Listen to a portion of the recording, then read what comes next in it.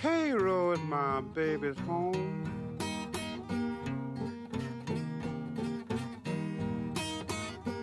Cairo, Cairo is my baby's home.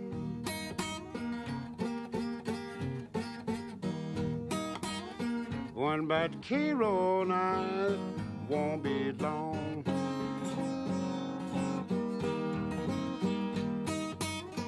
Women in Cairo, they will treat you kind and sweet.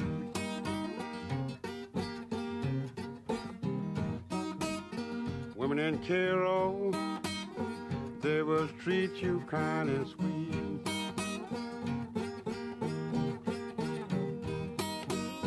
Catch you around and take you off your feet.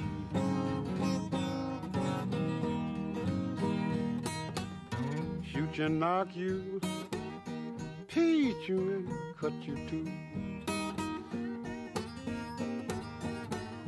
Shoot you and knock you, teach you and cut you too.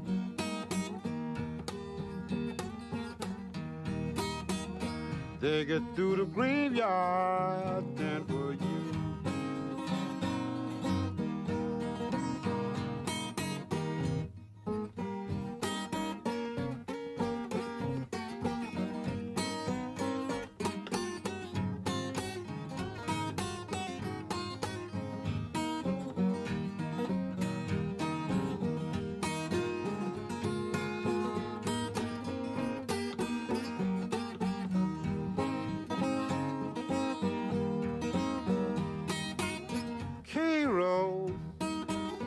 Cairo, babe.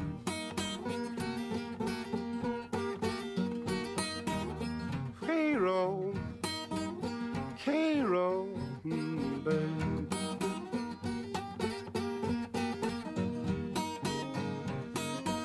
Women in Cairo send you down to your grave.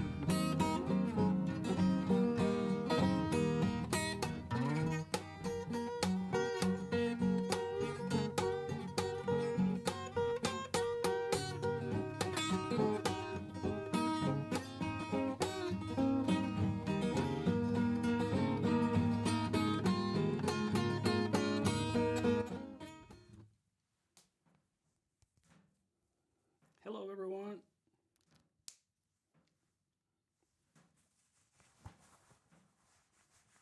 I got you all connected and I'm here and I'm happy to announce another Blue Monday live stream. Hope you're gonna have some fun with us today because I'm not alone. I've got a special guest, Bert Deivert, who's gonna join me in about 10-12 minutes maybe. And we're gonna be talking about life, blues, mandolins, career as a musician, a lifelong career, and maybe some other stuff. We'll see. All right, changing the setup all the time, so I need to make sure everything works properly and that you guys hear as well. Please let us know in the chat if something's wrong. Hello, Norwegian Attack, Mr. Geyer. Great to see you.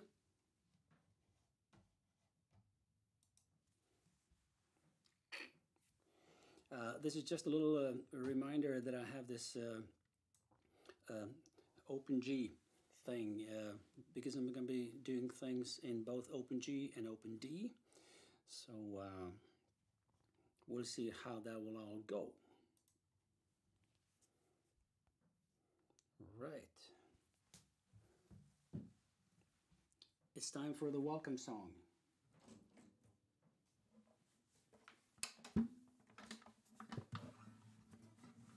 Well, well, well.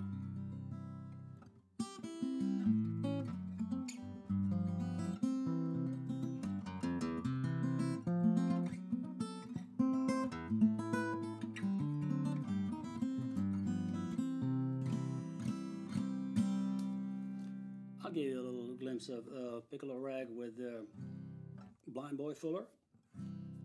Well, gotta stop doing what you do to me, baby. Don't you gonna run me wild. Gotta stop doing what you do to me, babe. I mean just what I said. Well, I talk about love now, so does he. He done made me live, baby, now I wanna quit. Gotta stop doing what you do to me, baby.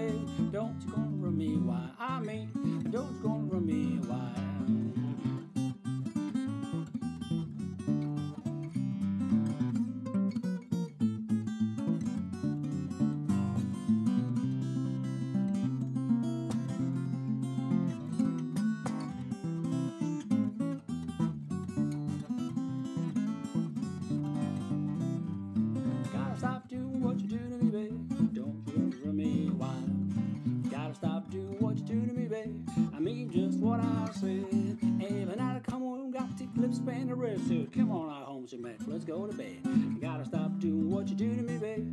Don't you gonna run me while I mean, don't you gonna run me while. Oh, dee dee dee, dee dee dee da da da. Dee dee dee dee dee dee. Gotta stop doing what you do to me, baby.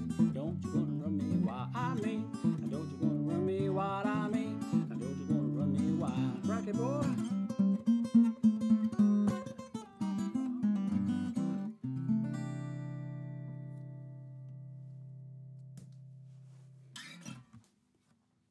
All right, I'm too excited today. So many things to think about and so many things to do for you guys. So I forgot to put on my cameras for the three camera view. All right, let's do it this way. I will just repeat a couple of these licks so you can hear those. That's right. Actually, this what I'm going to be doing here is a part of this kind of preparation stuff when you're like trying to do stuff and you're planning to play songs and you think, oh, I can play this anytime, no problem. I've played it thousands of times, but you made a break and you haven't played that for a while. This is exactly what happened with this song now. So I'm kind of throwing myself to the lions, and I'll do it one more time. But then in the later part of the stream, when you have today's theme, then I'll tell you how this actually should be done. All right. So, gotta stop doing what you do to me, babe. Don't you gonna run me wild. Gotta stop doing what you do to me, babe. Mean just what I say. Well, I talk about loving and so does he. He done baby, love, baby, and I wanna quit. Gotta stop doing what you do to me, babe. Don't you gonna run me while I mean, and don't you gonna run me wild.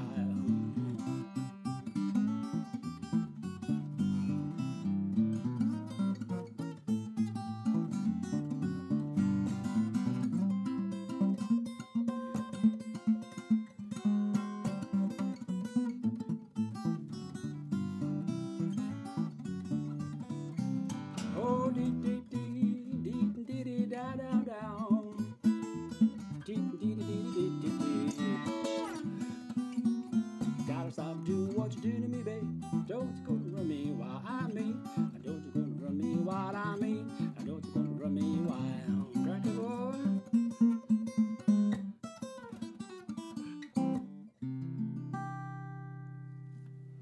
So this was a unrehearsed version of a song that I played for, I guess, 25, maybe 30 years. But I haven't played it for a really, really long while, especially not in the live stream and not in the performance. So this is going to be one of the today's theme when I'm going to be talking about that. But now we're going to the backup for today.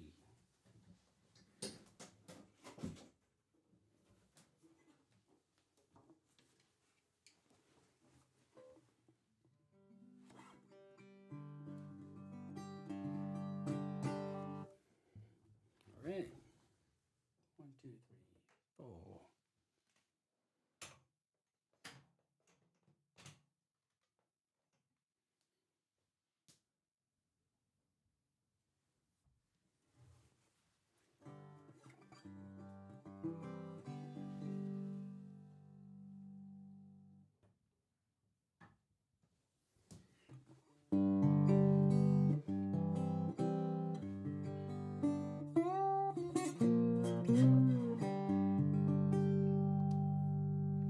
So we're going to the backups, and I'm going to be in open G.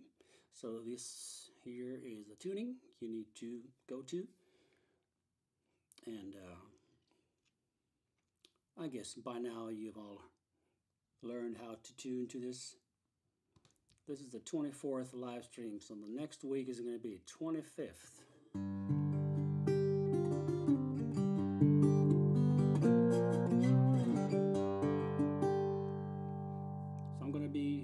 Doing a slow blues backup in open G as the guitar backup for today, the first one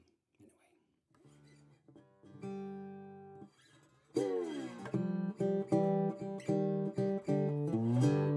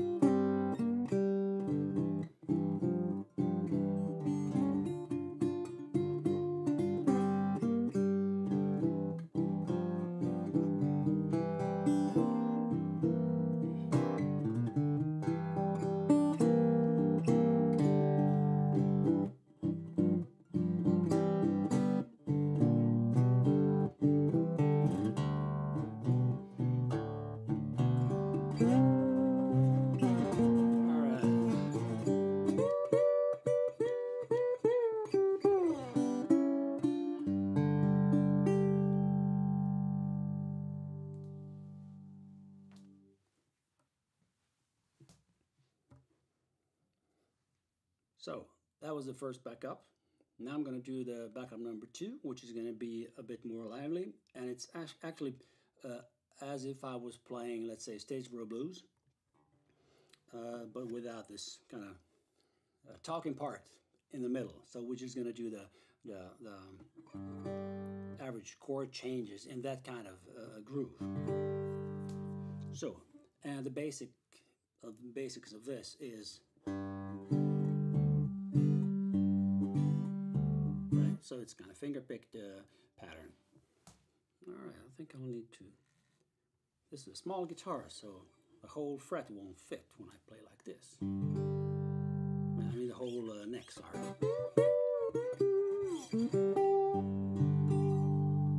So,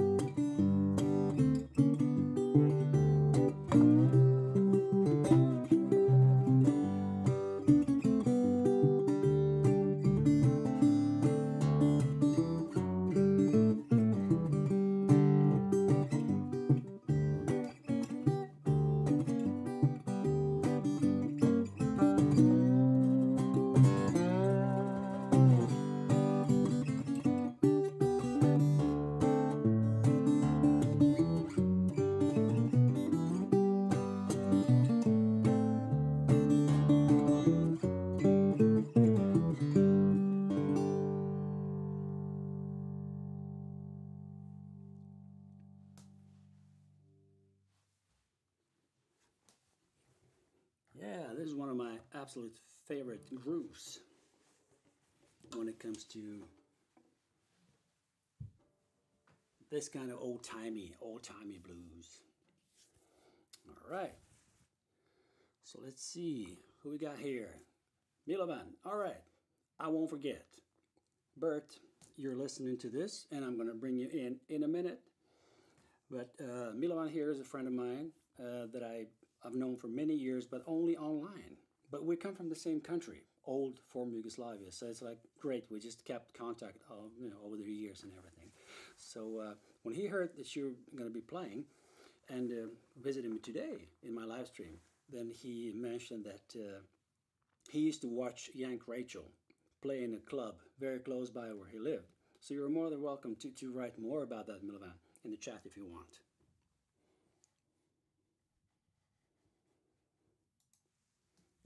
Hello, Jonas. Great to see you. And I think it's about time that we bring in Mr. Bert Deivert, who I'm going to unmute in a second when I find my stupid mouse here on this computer. But we're going to be doing it now. So Yeah. now everything should be working. And with the press of a button, welcome Bert Deivert. Great to see you. Thanks very much, Mac. Great to be with you. Yeah. We've known each other for quite many years now. And Yeah, I don't remember how long. I think we met maybe around 2005, 2006, something like that. yeah, something like Maybe that. before. I don't know. Yeah. I think we've got contact through, believe it or not, letters. I think we had a real letter kind of exchange.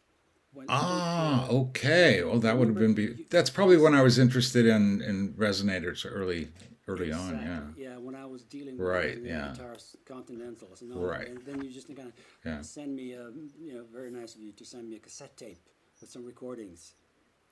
Wow. That's mid '90s, man. It's like whoa. That's when I had my 31 Duolian. Yeah. Right. Yeah. Yeah. So you know, Cool. you divide your life into parts of, okay, this is when I had this guitar, this is when I got that guitar. Right, It's like yeah. that's where we age, like with our instruments, right? Yeah. And how much hair we had too. Yeah. Okay.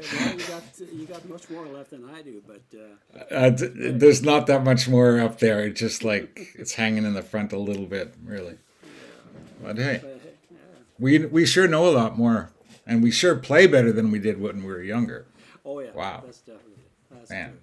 true. Yeah. Hey man, we got loads of information about you because you have a great website with lots of info, lots of photographs, and all that stuff. But to be true, I prepared something that we could see all of us here together. Right. And I think I'll just do it like this. And this is your website where people can read about you. So we're not going to go through this and all that. But this is a No. little I'm worried. bit of yeah, because it's a lot, and Yeah. we don't have the Yeah. well, we have the whole life in front of us, right? Yeah. Hopefully. Yeah. But this is where I read about you, and I knew about your travels and lots of stuff that you've been doing, but I didn't have the complete picture about exactly who, when, where, and how. But my first question to you is going to be like, why? Why music? Why did you start playing? How did you get inspired? And who inspired you the most to take up an instrument? Because it's not only mandolin. Mandolin is your kind of main instrument. You're mostly known as a top mandolin. Yeah, it's my third instrument actually. So Okay, it's so like good morning, world. I've only been playing mandolin seriously for 16 years. Like I started out as a drummer. Well, actually, I started out as a singer as a kid, sang in choirs, and often sang solo in the choirs. And I just dug singing. And my mom and dad had like Dinah Washington records and stuff like that. And I used to listen to that. And then I started playing drums when I'd seen the Beatles. And my brother and I started a band. And I played drums for a while and sang at the same time, like the Beach Boys drummer Dennis Wilson. And then I decided I'd steal my brother's guitar when he wasn't at home, and he said, "You can't play it." I'm the oldest one though, so I watched out. When he wasn't at home, I would sneak it in and started learning chords. And I started doing gigs when I was 15, and I started playing drums when I was 13, and. Yeah, I just felt like music. Wow, yeah, I wanted to actually, when I was in high school, I was thinking about applying to Berklee School of Music as a drummer, but I just didn't have the chops and the music, well, mostly the music skills of reading that you had to have. You had to be able to read music, and I could only read drum music, and I've never learned to read regular music. So I brought my guitar with me, and I got sort of hassled by the jocks. Those are the sports guys, for playing my drums in my room. So I couldn't play drums anymore. So I started really playing a lot of guitar and singing, and I got into folk music and blues. I was a DJ on the radio station when I was 17 at the university. I started school young when I was 5. So I had my first year at university, 17, and I saw they had a radio station. So I had this radio show and on AM, and they had so many records that I was just going crazy. Like, wow, this one, this one, this one. And I was able to listen to a lot of blues that I'd only been able to hear on the sort of underground radio station in Boston. Grew up in New Hampshire most of the time. We moved a lot, but that was during my high school years. And so, yeah, I played guitar. Went to San Francisco to do my master's degree in filmmaking.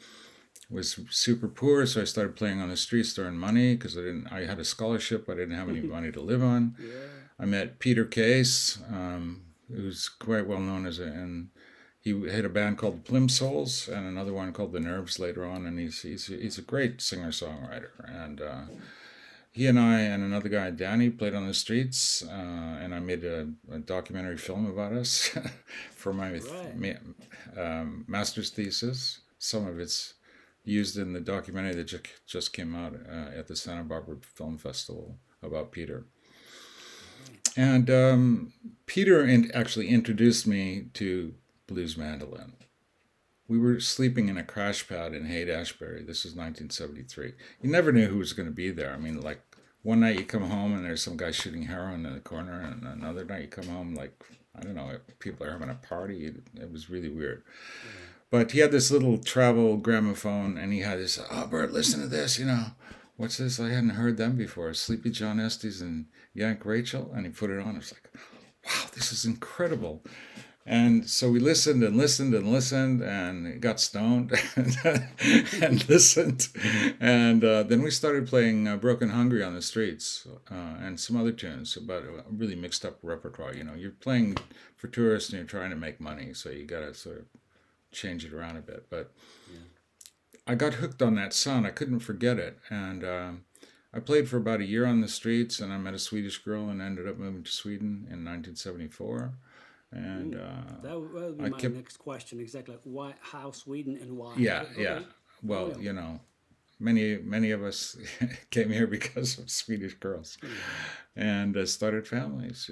So then when I came to Sweden, I actually had a master's degree in filmmaking, and I was qualified to teach university. But I was only 23 years old, so people didn't take me seriously at Arbetsförmedling, or anything like that. They just like, what, So they said, well, you can start over at Komvux, which is like adult high school. I said, what? Yeah. I've gone 6 years at university. Are you kidding?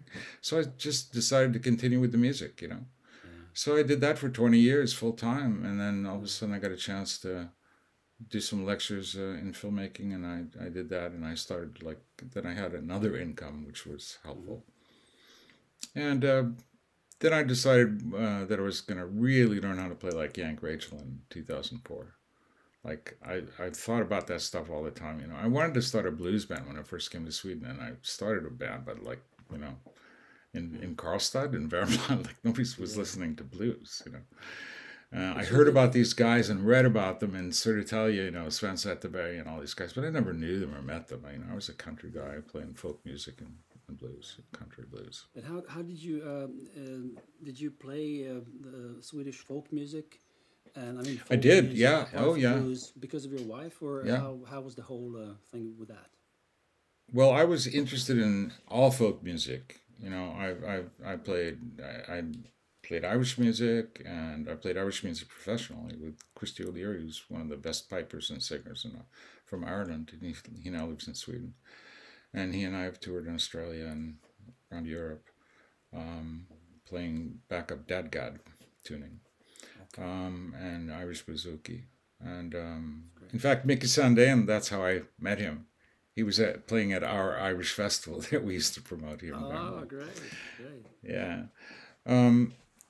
Well, I was interested in Swedish folk music, and then my second wife, who I'm still together with after about 40 years, she's a Swedish fiddler, and so she and I played together, and she made a record of her own tunes a few years ago, and I'm playing on it along with a lot of other people. Yeah. But it's hard to break into the Swedish folk music thing when you're like a foreigner. It's just like the same thing in Ireland. Sometimes people will say, "Oh, I'm American." like wannabe Irish kind of thing. But I've sort of broken through it in Ireland, but I've never been able to break through it here. Yeah. So I've just played my own music. I wrote songs, I would go to concerts, and I went to listen to Eric Bibb and Cindy Peters at the theater in Karlstad, probably like 1975 or something. And I went up and had a chat with him afterwards. He was so good. And I didn't understand why he wasn't the front leader, He was just backing up Cindy Peters, and she gave him a spot, Yeah. And then we ended up being on the same record label, Opus 3. Oh, yeah. So I got, and when I found out he was on the label too, later on in 70, what was it, 70, I made my first album here in 78. And then in 79, I got in touch with him and said, hey, you want to do something together? We're on the same label and all that. It'd be really cool. And I said, yeah, well, we got some man, proof okay. about that. So here are some photos of yours. And a couple of them with the great mandolins that you own and play and sometimes deal with, right? Sell, buy, and all that. Yeah, sometimes sell, stuff. Yeah. But here's one of the greatest. There's Eric and me, and that's in 1979 at when Bo Hansen, our producer, he took that picture for our first album, April Fools. Yeah. So we actually did a duo thing, and I don't think Eric usually does that, but that was like the duo, him and me, and we did 3 albums, but we only did 1 live gig for national radio. Okay. So it was like we never toured anything. We just like got together and we made April Fools, which was mostly our own songs. We did about half and half. Yeah. He wrote half, I wrote half. And then we did one called River Road, where we actually wrote 2 or 3 songs together, which was nice. And the last one was Hello Stranger, where we mixed sort of the black and the white areas of string band music and country blues and things, and stuck them together. Yeah. And it was really nice. I thought we had a really nice blend. I think the albums are actually very good, but they're out of print and they're not around. All right. So this is one of the really nice that's it. Of, that's it. Stomping with Alvin Youngblood Hart and Brian and Mons Quarford.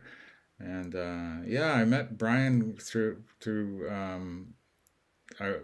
wanting to buy an Amistar guitar, and saw that he had one online, and I contacted him, and then I went to Stockholm. He had a couple there, and I bought one, and then we started hanging out and playing a bit, and played at and you and I played at the Robert Johnson thing that Brian did. Remember that? Yeah. That was really nice. So I really enjoyed that. Yeah, me too. And Brian is a Brian is a person who really loves to gather people and to do some crazy stuff. And he's promoting blues so well. So I mean, he's the one that really got the whole jam scene in Sweden started. And I remember when he got the award a few years ago at Åmål, and I was so happy for him because he really deserves it. He's done a lot. Yeah. I live in the countryside. I'm hardly ever in Stockholm, so I'm not going to the jams, and I don't get that many gigs in Sweden. I tour around in other countries. I went to Australia a couple of times, and around like that. It's like you're never a prophet in your own town or your own country or something. Rootsy, who were promoting one of the records a couple of years ago, I talked to one of the guys there, and said, I don't get it, kind of like I get great reviews. I'm playing in a lot of different places, major festivals, but he said, well, he thought that like if since you don't live in America and you live here, people think you can't be so good because otherwise you'd live in America. Oh, that's and that was further from the truth. I think that that's what I suggested might be the cause, and he said, unfortunately, Bert, I think that's the reason. So, what are you gonna, whatever. Anyway, I'm not angry about it or anything. I just would really love to play more in Sweden. Yeah. But Åmål Blues and Kristinehamn Blues have been really nice to me in Sweden. I played a lot at those festivals, and they dig acoustic music. But yourself, man, acoustic music, it's really difficult. Acoustic blues, they all want like and everything. Yeah, sure. Yeah, they want like guitar slingers, and we're not guitar slingers. Not in that fashion. No, I mean, no. there's some great guitar players around. I dig Alvin Youngblood. It was so cool to play with him. Oh, about Alvin, I gotta ask you something, because when I met him, and that was in '96, '97, something like that, he came to Copenhagen to play, and then Okay. I was playing with Sam Mitchell at the time, and we went to see him live. And he was like very friendly, and then we went to Helsingborg and just hung out for a couple of days. And Scott Beretta invited us for a coffee or something. Scott. So we were Yeah. at Scott's place, and we were just chatting. And Alvin told me, like, we were talking about our favorite musicians, how we listen to these old records. They're a more scratching sound than the real music that you can hear because of the age and everything. And he said, well, we don't hear that scratch. We just hear music, right? Yeah, that's right. So, and he said, well, when I listen to Blind Lemon Jefferson, it's like somebody shot me with a shotgun. And that was such a great comparison of, listening to your favorite musicians. Who shot Bert Deivert with a shotgun of the old masters? Well, as far as the blues, Son House and Yank Rachel.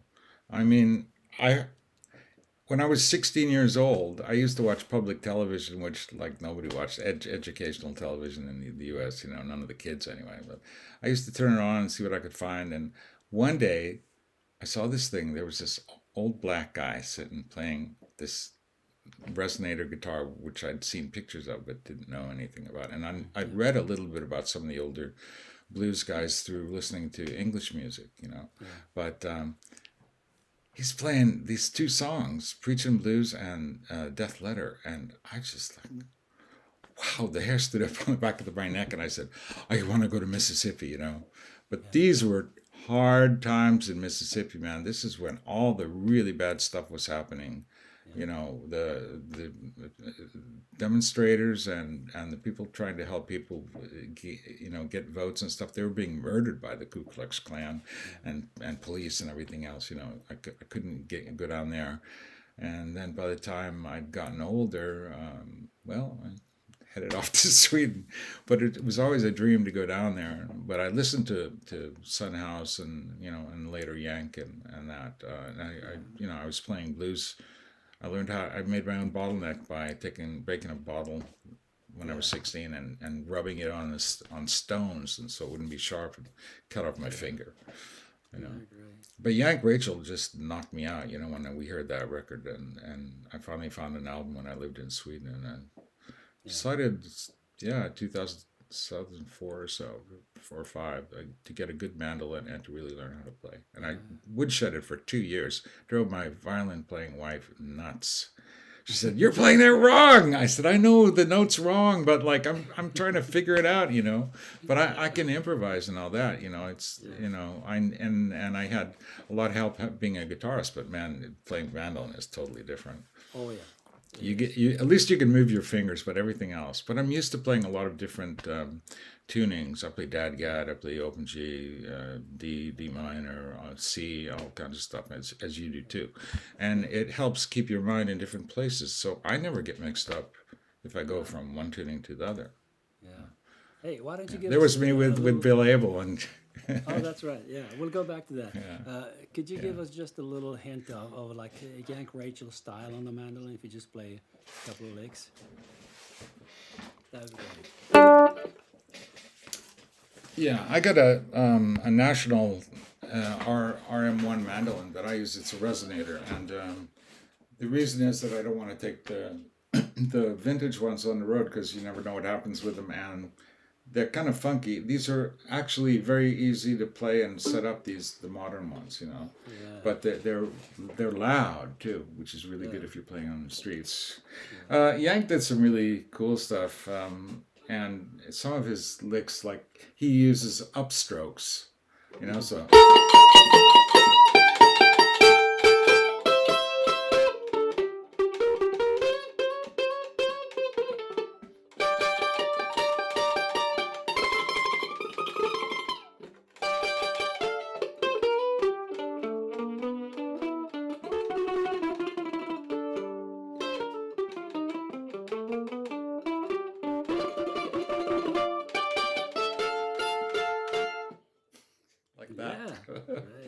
something like that. Yeah, I love these sort of dissonant things he does. Like he's playing in the key of C, right? And he plays something like this.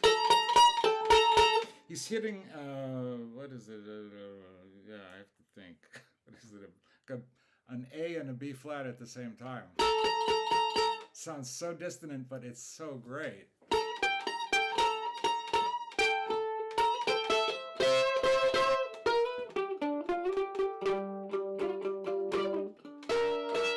Yeah. So I got into learning, like watching the few clips that were actually around of Yang playing, like Mailman Blues with Sleepy John, and then I got some clips from other people and started hanging around in these blues mandolin areas where, you know, I found out there were like 5 people that had made albums. All right. And I got in touch with all the other 4 and traded albums with them. Jimmy Hawking in Australia, and we ended up doing a tour together there. Rich Del Grosso in the U.S., oh yeah, I know Rich. Yeah, he's great. Billy Flynn in the U.S., who actually only made 1 album, but he does play live sometimes, and he's played with a lot of the Chicago guys. Yeah. Jim Richter. Who else? Yeah, well, Rich Del Grosso, he's the guy that's been around most doing, and he's a great guy. And he came over and toured with me too. Well, I finally did make it to Mississippi, and I met Scott Beretta. Yeah. And I used to stay with Scott sometimes over in Oxford when he was living there. He's a great guy. And I'd been talking to Brian Kramer about this guy that used to play with Adam Gussow, who was living in Mississippi. And so I chatted with Adam Gussow online a bit, and he said I should go find Bill Abel when I went to Clarksdale. So I went to Clarksdale, and at the Muddy Waters Cabin dedication, this was 2007, he was tuning Honey Boy Edwards' guitar. I went to see Honey Boy. And I went up afterwards and said, "Are you Bill Abel, man?" Because Adam told me what he looked like and all that. And I said, "Yeah, that's me." And I said, "Hey, man, That's it. I was talking to Adam about you, and so we started jamming. And he said, 'Hey, why don't you come with me to like the Juke tonight?' Yeah, I was playing at the Juke Joint Festival. Yeah. So I said, 'Cool.' So I played and jammed with him a bit and stayed around, and then we became friends, and I went back in 2008, and I was working on some stuff with him, and then in 2010 we used to play with John, and I went down to Italy and played with him and John, Cadillac John Nolden, and then we were playing with T-Model Ford a bit, and there's a picture of the T-Model as well. Let's go there. Yeah. That's Sam Carr. Yeah. There's T-Model. That's when we recorded the Jack Daniel time. I don't know if that was his last album, but one of the last ones. Yeah. Bill was recording it, and I was sitting in the Volvo, his car, mobile thing, helping him out. And then sometimes I would play session inside, and he would be recording, and so we switched around. And Sam Carr was on the bill too. And so we asked Sam to come over and be on my next record, which he kindly did. Unfortunately, he died before it was released, so he never got to hear it, but he did a great job. So I got to meet a lot of people in Clarksdale, and people were nice. And I played at the King Biscuit Festival with Bill and Stan Street. They joined me on my sets. Stan Street owns the Hambone Gallery in Clarksdale. And just great, you know. And now I have been playing with Libby Ray Watson. We got to know each other because she was Sam Chapman's protege, and Sam is one of my absolute top favorites, you know, one guitar. And she came over and toured over here in Sweden with me, and played in Åmål, and then we made a record, which got great reviews. We got booked at a whole bunch of festivals in Mississippi, and we were gonna play at the New Orleans Jazz and Heritage Festival, and the pandemic came. Yeah. So it all got canceled. The next year it was going to happen, got canceled again. 2022, finally, May it was going to happen, this May. Yeah. And I said, sorry, Louis, I just can't do this, you know. Like health-wise, I'm kind of worried, and, you know, COVID's still going. And I've been wanting to meet Charlie Musselwhite because he's been on my Thai album that I made, and also this album with Libby Ray. And she said that actually Charlie got COVID there. A lot of people got COVID. It was a super spreader event, so it's probably just as well I didn't go. Yeah. Yeah. Well, tell us about these photos here. So who are the people on the photos? We came this deep. Yeah, well, the one before it was Cadillac John Nolden, who's a wonderful guy from, he's from Sunflower, I believe, originally. In Mississippi, and that's Peter Case and me in 1973. And I went over in December 2019. Peter played my way to come over, and we hadn't seen each other in like, I don't know, 48 years or something. And I came over there, and I played on his album, The Midnight Broadcast. It was really cool. I had a great time. That's my longtime friend Tom Paley. We met in 1980 or 81 at the Vaxholm's CEST Festival, and we were both playing, and that's one of our neighbors playing the fiddle there. And he and I started playing together, and he came and visited and stayed with us every year until about 2010, and in 2011 we went over to visit him. He became so ill with cancer and things he couldn't travel much, unfortunately. No. Great musician and great person. All right. And this is Memphis Gold from Washington, D.C. area, a real fun guy. And he was over in Åmål playing, and I've been over visiting him, staying at his house over in Washington. Right.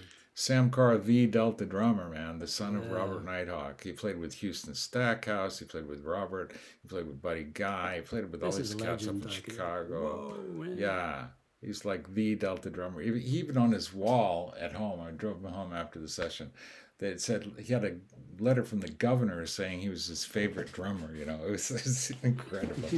And just such a sweet, kind guy, and great stories. And just like, And then, but the funny thing was, we played Special Agent, the Sleepy John Estes and Yank Rachel tune. And it's real country blues, you know. And he goes, hey, y'all playing country. When are y'all going to play some blues? Because he's the shuffle master, you know? Yeah. So then we played a shuffle tune for him. But, like, I asked him, did you ever hear Sleepy John and Yank, you know? Because he lived close to Helena, Arkansas, just over the line, you know, in Como. And like, no, he never heard them. But he used to listen to country music on the radio, he said. Yeah. You know, which was pretty common. A lot of people did. I mean, he listened to what was on, right? Yeah. Yeah, of course. Great guy. I was so happy he was on an album. He was really kind. This is Eric. That's sipping Jack Daniels. No, that was juice. That was juice or tea. Sorry. One night, Eric had a gig in Karlstad or something, and then he dropped by afterwards and played my duolian there, and I had a Sobel guitar at the time, just hanging out in my house in the country. But like I said, he was in Stockholm, I was in Karlstad, man, you know, and I was actually getting paid. So I mean, I bought a house and was living on it, you know, and Eric was struggling, you know, with all this, the way it was in Stockholm, and he couldn't get paid at all. So but he made it in the end. He was well, you know, he left the country and went to England, and then when he got re-imported, then he made it. Exactly. You know? I mean, he was always great. You know, great guitar player, great charisma on stage, and wonderful voice. I love his arrangements on guitar. He plays it like nobody else. He does some great stuff. Yeah. Right. All right. This is me and my buddy Pong. Yeah, we'll have to finish off with this Thailand adventure of yours. That's an amazing story. Well, I went to Thailand in 2005 to visit a friend there, and I heard that there was a blues bar called Ed Here 13th down in Bangkok. And so I was trying to find the place. And the last night I was in Bangkok, I found it, and I went in, and or the next to last night, and this guy Pong was playing guitar with his band, and they were so good. And he came out and was having a smoke, and I had a chat with him and said I played blues mandolin. He said, "Oh, well, can you come and jam with us?" I said, "Yeah, I mean, nobody asks you to jam in Sweden ever, unless you go to Brian's jam, but otherwise it just doesn't never happens. Yeah. So I'm used to the jam kind of thing in the U.S. and all. So I said, yeah. So I came with the mandolin, and he really dug it. And so we kept in touch. And in 2009, Janne Sander, who I've been playing with since 1985, he and I were booked at the Phuket Blues Festival. And we went there, we played, and then we went up to Bangkok and started jamming every night with the band there that Pong had. And then Janne went home, and I stayed on for several weeks. And they asked me to be on their album. So I played blues mandolin on their album. And then they said, "You want to come on tour with us?" I said, "Yeah." So I came back about 6 months later and went on tour with them and met all these other great Thai musicians, including three guys from the Caravan band, Karawan they're called, which is they're superstars. They were real. Well, Surachai, the sort of main singer and guitar player, he was considered the Bob Dylan of Thailand. But I mean, he was chased by the military. They were going to kill these guys. So they were real protest singers. They wrote songs criticizing the government, but poetic. And finally, they got amnesty after living in the jungle for like 6 years. They came out and they just hit it big, and they've been playing ever since. They've toured all over the world. And now Surachai is playing on his own. Unfortunately, most of the other guys have passed away. But I got to play with Surachai and Monkon, and Surachai is on our album, the same album that Charlie Musselwhite is on. It's just amazing. Right. And I'm still playing there. So I go there. I've been there 12 or 13 times playing, and I made an album, and Pong and I won 2 songwriting awards, the best instrumental in Thailand 2009 and 2012. That's great. Congratulations. And fantastic. Yeah. So how about the next coming event? Let's finish off with talking a little bit about Åmål Blues Festival, because you're going to be playing there, I'm going to be playing there, and I see some time slots when you have the time to visit me when I'm playing, so you're more than welcome to join me. I hope I can. I'm gonna be the first gig I have is on Thursday in the afternoon with Janne Sander. Yeah. And after that I have a couple. I have those street gigs, Yeah. and so Me tied too. up there. Friday, But I want between 12 and 2. Yeah. Yeah, and then on Saturday between 2 and 4. So I'm going to try to hook up with Svante on Saturday, and I'll try to hook up with you some other time or whatever. We'll figure something out. But I really enjoyed it the last time when we played in that little cafe. Yeah. You were doing a gig there, and or just anywhere. I mean, sit outside and play. If it's nice weather, it's really cool. Yeah. Yeah, and I'm looking at the weather forecast, and it's going to be sunny, just a little bit cloudy. All through the festival, so it's going to be great because it's really dependent. I'll have my Panama hat. Yeah, I'll be ready. Yeah. Well, it's been great talking to you, Bert, and thanks so much for coming. And, thank you, Mac. All right, then I'll see you in Åmål, and I wish you all the best. Will do. I'm trying to see where I'm in the picture. Yeah, there I am. Yeah. We'll see you in Åmål, and I look forward to trading licks and trading more stories. Okay? I want to hear your side of the stories. Thanks, everybody, for listening. All right. So, everybody, say bye-bye, and thanks to Bert Deivert, and I'll continue with my theme for today.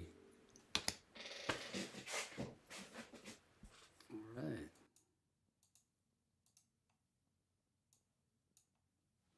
I think you all understand that Bert and I could talk for ages about everything.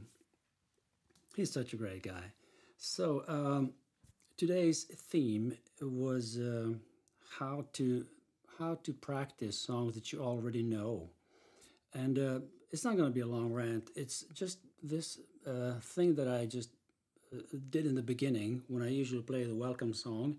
And up until now, I kind of went through the song that I maybe am planning to play, and just made sure that the groove's there, everything was fine.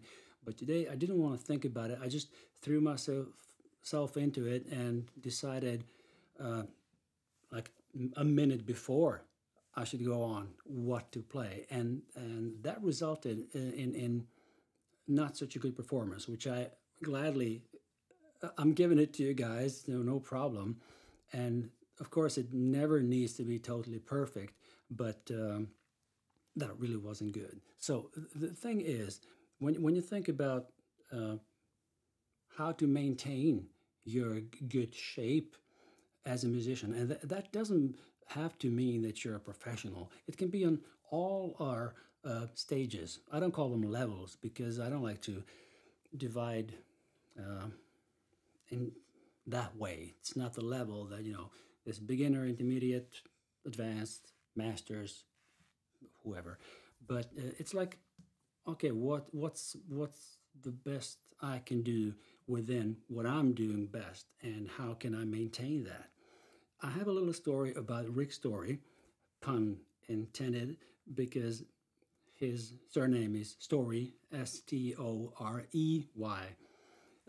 He's a friend of mine, and we used to play together in the 90s in Sweden.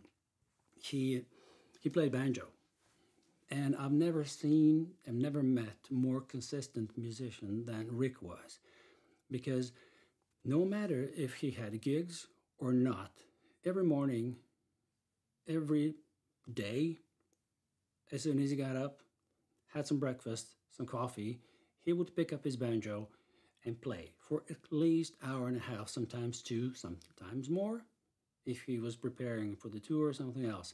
And he went through the whole program from the first to the last song of those songs that they usually played with his band, or in different constellations and combinations of people he played with.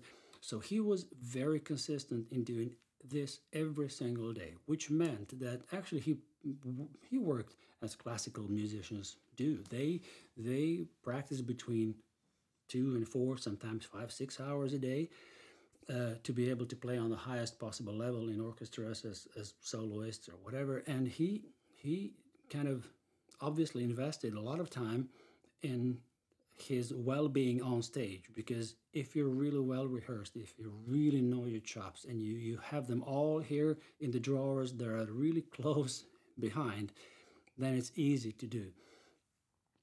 We can't get away by saying like, well, we play blues. It's a simple music form, and we know the turnarounds, we know the chorus when we change chords and all that. So within that, whatever you do is fine. It's okay. No.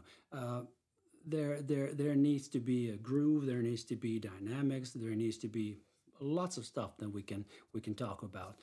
I'm going to be showing you a couple of licks just as a little example of what I mean with that. But it's like, what's the best choice? Should we practice mechanically, just like the way we always play the song, and just repeat that 2-3 times, and then go to next song 2-3 times, and then go to next song, and so on and so on? Is that a good way? Or should it be like, okay, I'll play this song, let's see what I can do with it a bit different. Can I play this faster, slower? Should I change the tuning? Should I change the key? How can I make this a bit more exciting? I've played a song, let's say, for maybe 20-25 years the same way, and then, well, this is mostly for us who play old blues songs, and in my, let's say, program, I have stuff that's kind of, hillbilly, early country music, blues, a bit of ragtime, shuffles, Chicago blues, a lot of Muddy Waters influence stuff, and then all other kinds of songs that can come in through my collaborations with other musicians, where I need to either back them up or we do some things together. So my approach is always that I like playing the frame of a song the same way, and usually the introduction I do very similar or the same each time I play a certain song. There are a couple of reasons. First, I made them myself, so to say. And I like those intros. I set myself into a right and good groove and good feeling before I start singing about something. And then I kind of set the level of everything that I want to play it on. And from that moment on, there can be this kind of blues, the frame of the blues when you know your chord changes and all that. But then in between, you can really improvise. So that's the great thing about blues. If I was playing as a touring musician, backing up, some singers, or playing in bands where you have arrangements that you have to play the same all the time, that's another thing. But let me just give you a little example of this stuff. So when I play, let's say if I play Kansas City Blues, I always have this kind of signature introduction that I always play, and that's something like this.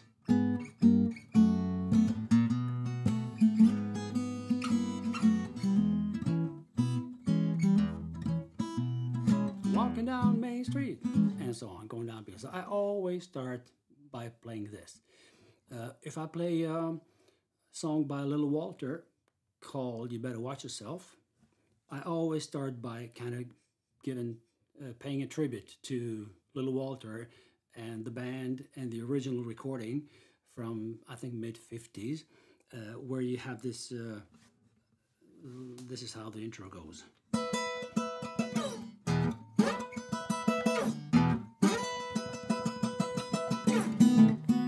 You better watch yourself. And then you go with that shuffle, right? And then I've got this intro when I play I'm Ready by Willie Dixon that goes like.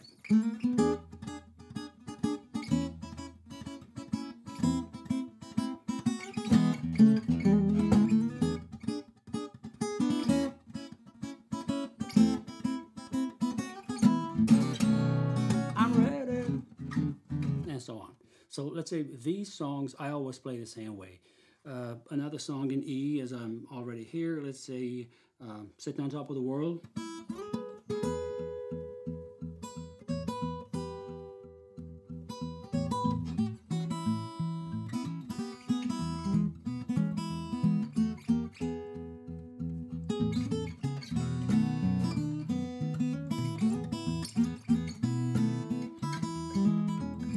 Now it was in spring, one sunny day. And that's, let's say, the songs that I would basically always play the same way. And when I practice them, I just make sure that these parts are really, really down to where I want them. And now when I'm practicing for the Åmål Blues Festival, I'm going through my sets, planning the way I maybe thought about, okay, how should I do this? How should I do that? And then I always set the intros. And then I also think about solos, because some solos are, of course, not the best ones in the world, but I kind of enjoy playing certain notes at certain parts of a song. And I usually go through, let's say, okay, how would I want to play the solo on this one? Of course, there'll be place for improvisation because you do the blues turnaround a couple of times. So maybe you don't have to play the solo just once in one chorus. Maybe you can play two choruses, then go back to singing or something. So I would definitely go through that because maybe some signature licks are there when it comes to solos. Signature licks that can be either mine or paying tribute to old masters. I remember this lick.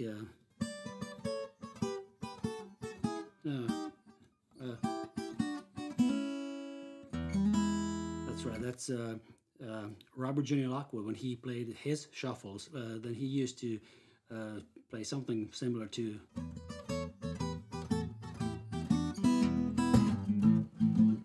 And so on. Right. So I'll make sure that that's where I need it to be. When it comes to dynamics, that's also something that I usually kind of go through a little bit. When I'm going to take it down a little bit, when I'm going to push it forward, and then also assembling songs together to make sure that I don't play two songs in the same groove right after each other and all that. But that comes into creating set lists, and I told you about that in 2 weeks ago in the live stream when we talked about making set lists for festivals or club gigs. So a new arrangement, that's also something that I sometimes do when I have a good feeling, when it's great audience, you're feeling inspired, and sometimes you can let go of the kind of well prepared everything, that you can just kind of improvise a bit more, and that would maybe be a, let's say, which song would that be? Oh, that's right. We'll go into the lick of the week directly, because that's an open D. And that's also something that I'm going to be kind of throwing myself into as a kind of improvisation, because I haven't done it before that way. So it's like, okay, which song could I do there? And here comes the lick of the week that I will go through right away. And it's in open D, right? So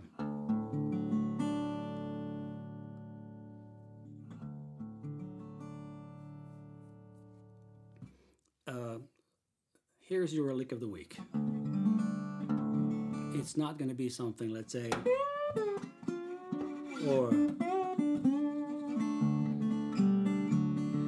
let's say usual stuff, which when you say lick or melody, you usually think treble strings or something in between, but not basses. So today's lick of the week is going to be the one played on the basses. So I'm going to be picking my 3 bass strings, the 6th, 5th, and the 4th, and what slide is going to do is this.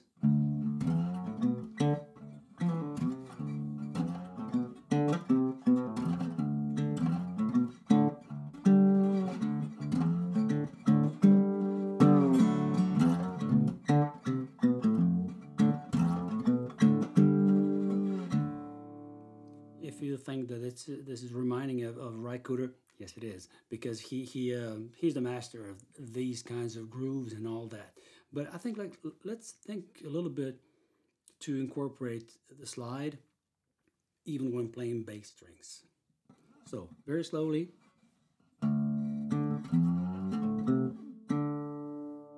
Or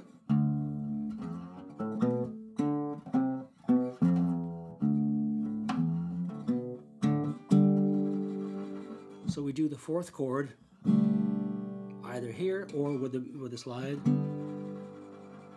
on the 5th fret. So all notes that we have here and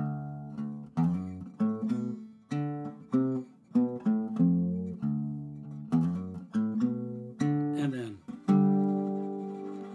so as many notes you can to play with the slide would be great. So the first, obviously, we can't, but the rest of them.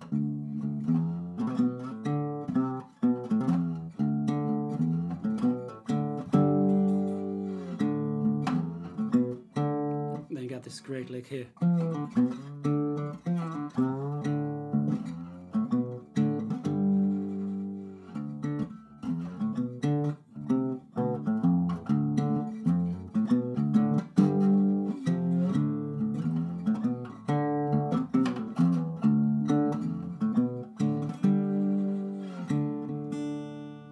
Fooling around with this this afternoon. I said, yeah, cool. And I was preparing for the Åmål Festival, and I thought, wow, this could be cool.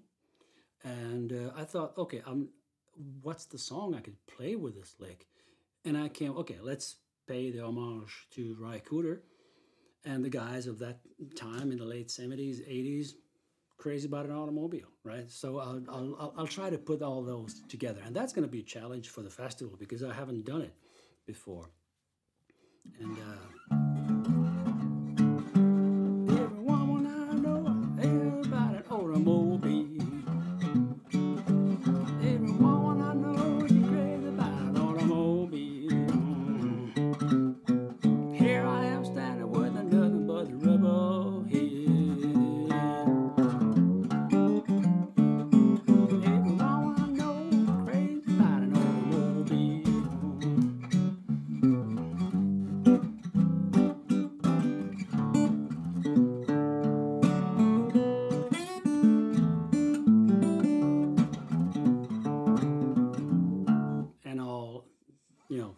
stuff in between.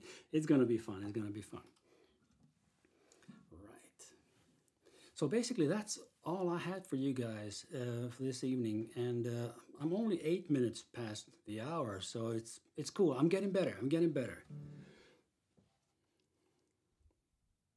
Oh, Bert went to the viewer loge. Loge. Yeah. Great. Thank you, Bert. And we have Marta saying thank you to Bert as well as Jonas. David Hunt, my piano playing brother. And then we also have something that Milan said. The lick and open D's go, yeah, great. Oh man, I wish we could play that together sometime. Maybe we can make it happen. That's great. But, so basically, thanks so much for coming today. And I will see you guys next week. And when it comes to live streams late July and August, I'm not sure I'm going to be able to do that Monday in the beginning of August because I'll be in the UK at the Blues Week. But who knows, maybe I'll send from my mobile phone while jamming with my blues buddies over there. But we'll see what we'll do. But anyway, let's listen to the bye-bye song, Sitting on Top of the World, with Sam Mitchell and me from our CD Too Long From Home. Actually, today, Bert and I were 2 guys along from home as well. So thank you, Bert, again for coming along today, and thank you, everybody, for watching, and I'll see you guys in the next one.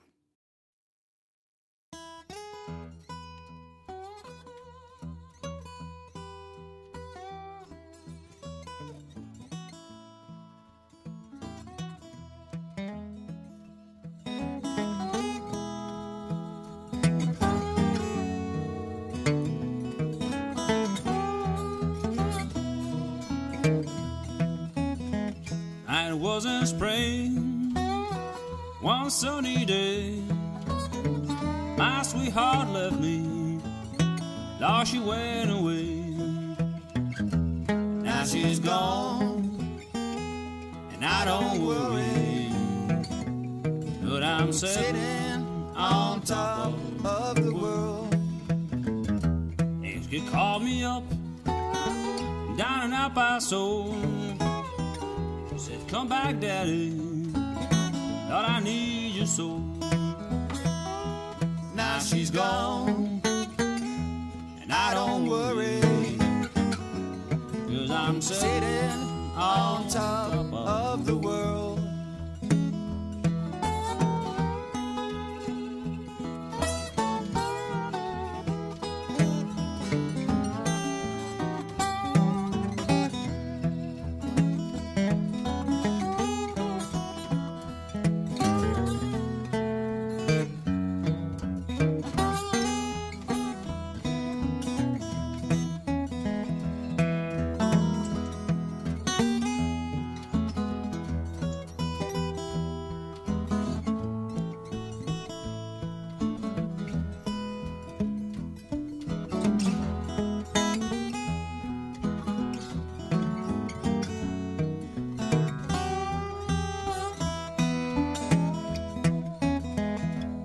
Like my peaches, don't you shake my tree. Get out of my orchard, let my peaches be. Now she's gone, I don't worry, but I'm sitting on top of the world.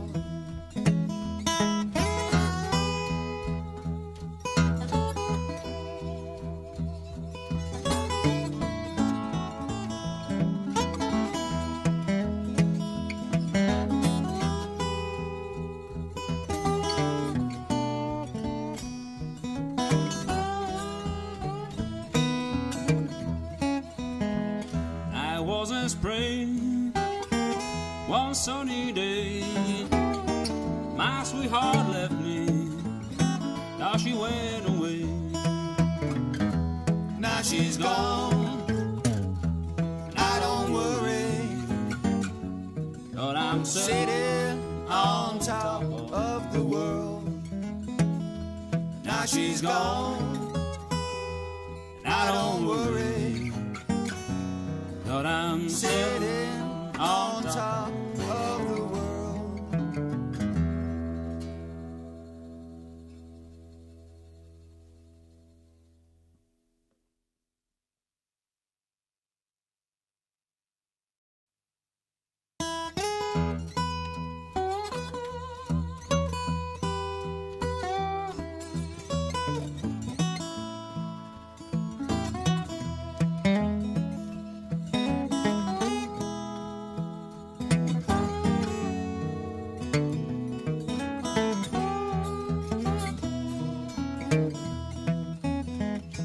It was in spring, one sunny day, my sweetheart left me, Lord, she went away. Now she's gone,